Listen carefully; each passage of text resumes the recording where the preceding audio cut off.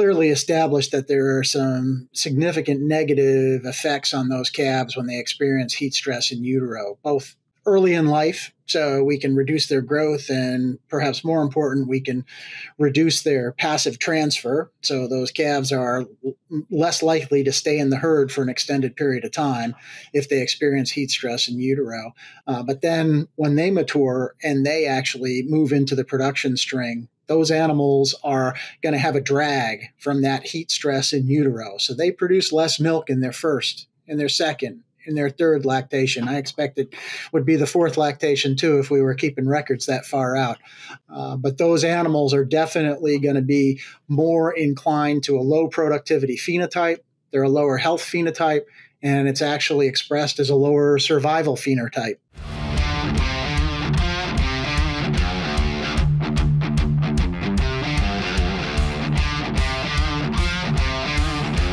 Welcome to the Dairy Health Blackbelt Podcast. I'm Dr. Luciano Cacheta, Associate Professor at the University of Minnesota.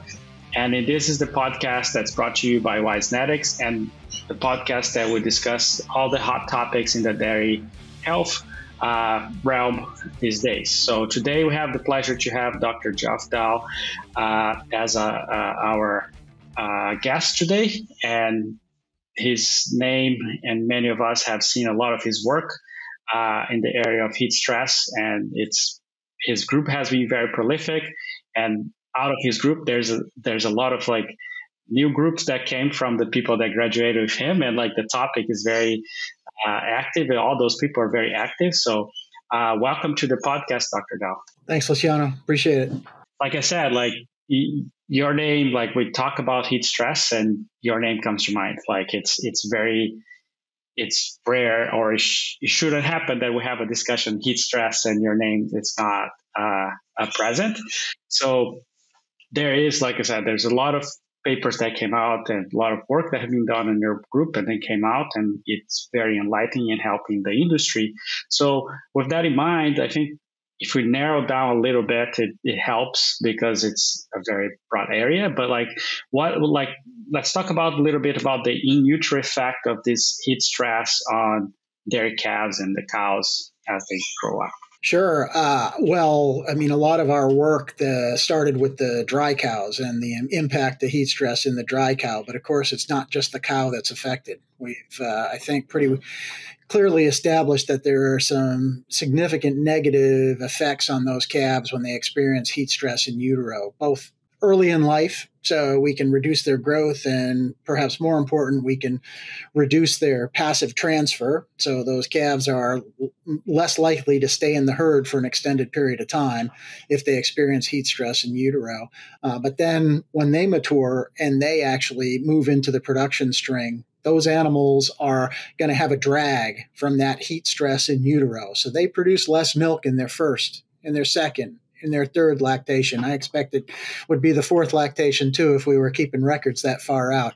But those animals are definitely going to be more inclined to a low productivity phenotype. They're a lower health phenotype, and it's actually expressed as a lower survival phenotype. So those animals leave the herd usually about a year less time in the herd if they've been heat stressed in utero. So no positives to that. Wisenetics turns podcast airtime into brand authority. We don't sell ads, we elevate voices. Curious how far your voice can go to become a reference in the industry and attract more leads? Scan the QR code and discover how we can turn your expertise into unmatched brand authority. Let's transform expertise into influence, starting now.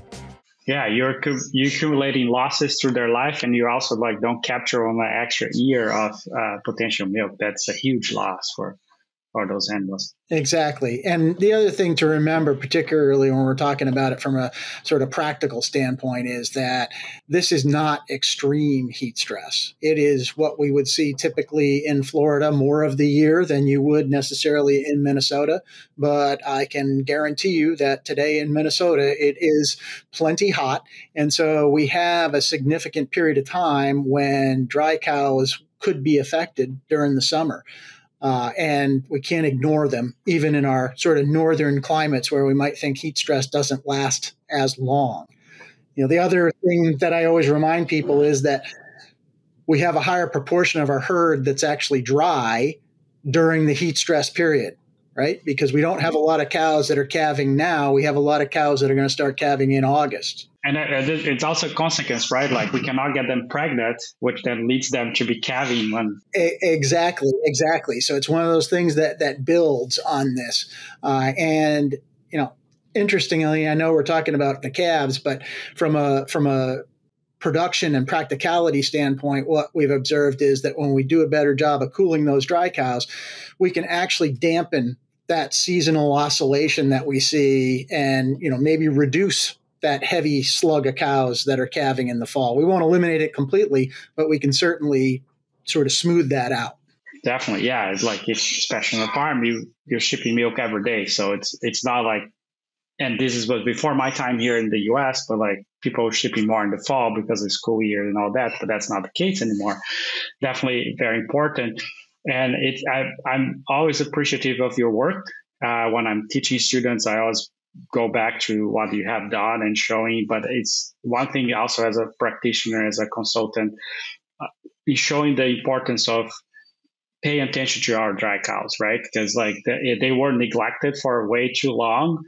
And then when we started looking at it, it's like, yeah, maybe a lot of the issues we could have invested a lot less money and get them out of the woods from that. Yeah, this is sort of the what I like to say is the poster child of an ounce of prevention is worth a pound of cure, because we can prevent a lot of the problems that we see in early lactation if we do a better job with dry cow management. And that goes across the board from a management perspective, housing, comfort, nutrition, all of those things can really be impacted more effectively during the dry period than we can fix once those animals calve in. Perfect. Yeah. And I always use the analogy for my vet students that us being a fire marshal, it's a much better approach than being a firefighter, because the damage is done. We can put the fires out, but we're not recuperating any of that loss, right? Exactly.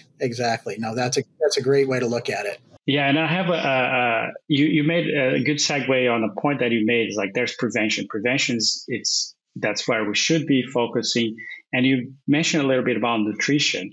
You also mentioned like, yes, if you have heat abatement strategies, definitely very important for the cows. But like in nutritional wise, your group also has some work with choline and choline supplementation. So can you expand on that and give us more details on that? Yeah, that's a recent study that we've done looking at, we're always trying to look for ways that we can improve these animals' responses to heat stress. And so typically we think of choline as during the transition period, right? The late dry period and into lactation. We wanted to look at the impacts of choline throughout the dry period because of the potential to overcome some of the heat stress effects that we see, particularly in the calves, through its activity as a methyl donor. I mean, there's a number of different sort of potential biological hypotheses for this, but we replaced choline just for the dry period when animals were heat stressed or not. And we didn't see much of an effect on the cows from a production standpoint. I think that may have been limited by the fact that we stopped at calving and we didn't continue it on for a few weeks, but that was the design of the study. But we did see some interesting outcomes in the calves, and we're still putting this all together, but we see some specific organs that are influenced by that replacement of choline or the additional choline that those animals got when they were heat stressed. In particular, we see heat stress is going to have a negative impact on the thymus. It's going to, which is an immune organ, obviously. It's going to have a negative impact on the ovaries. So ovarian development is, and we've shown that previously. And it also has an impact on adrenal development. And the adrenal glands obviously important for sort of stress responses and other things. And we were able to reverse some of those negative effects, particularly in adrenal development. So what we see is sort of a hypertrophy of the adrenal gland, particularly early in life, and that may have consequences later in terms of those animal stress responses. We saw that choline replacement to those cows, their calves then had some reversal of that impact. No, that's super interesting. And this research is not as has been going for as long as your previous one that we talked about, the heat stress. So you probably don't have like multiple generations of response on that yet, right? That's correct. And one of the limitations, of course, was this was a slaughter study. So yeah, you're not going to have it. We don't have any more generations of these animals. But we will be examining the impacts on ovarian development sort of to a much greater extent, because what we've seen previously with heat stress is that those animals that have heat stress in utero, ovarian development is sort of held back. But also, remember, she's born with all the follicles she's ever going to produce. So it's affecting multiple generations. So we'll be looking at that in some of the tissues that we've collected from these calves. Yeah, but it's also interesting for the people that are using the strategy on the field, like to be aware of this, right? Because they might be, now they can pay attention and capture that. Again, association and not a causation, but like something to be aware of. Right. Good. So definitely great conversation. Taking care of our dry cows, like I mentioned earlier, it's great. Heat abatement and also nutrition strategies to help not only the cows but also the calves, which is something that the calves are being influenced is something that it's also like, it's not that's new, but it's something that lately that's when we were able to actually measure it. So I'm glad to see, and I'm always very interested in seeing all the work that's coming out of your team. And like I said, out of the satellite teams that came out of your lab, which are many in the country. All right. Thanks, Luciano. Yeah. Thank you. Thank you all for listening to this one more podcast from us. If you like the podcast, hit the button like, subscribe, send us feedback and other topics that we would like to hear. And this is it for today. I'm Luciano Cacheta, and this is the Dairy Health Blackbelt Podcast. Thank you.